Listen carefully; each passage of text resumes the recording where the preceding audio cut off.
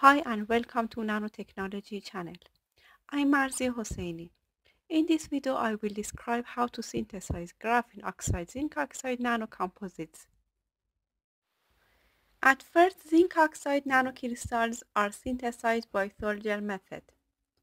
For this purpose, 0.1 molar zinc acetate is dissolved in 20 ml ethanol and stirred for 30 minutes.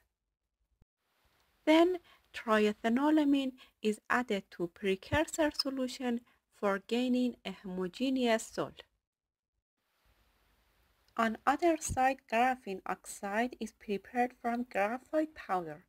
For this purpose, 20 ml of sulfuric acid is added to the mixture of 0.5 gram graphite powder and 0.3 gram sodium nitrate.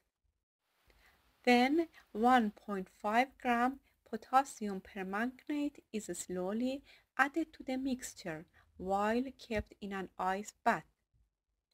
After filtration, washing and drying, the graphene oxide was obtained as a brown powder.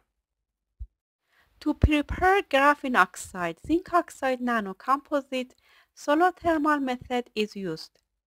For this purpose, 0.1 gram of obtained graphene oxide powder is dispersed in 20 ml of ethanol and it is mixed homogeneously using ultrasonic bath for 1 hour at room temperature. Then the prepared zinc oxide salt is added to graphene oxide solution and mixed again in ultrasonic bath for 30 minutes. The final mixture is poured into a 50 ml Teflonlined autoclave and heated to 180 degrees centigrade for 24 hours.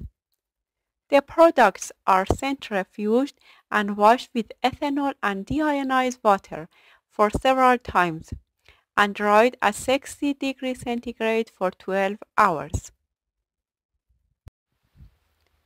And this is the reference that I used to prepare this video, which was published in Optical Materials. Thanks for watching this video. If you haven't subscribed to this channel, please do so.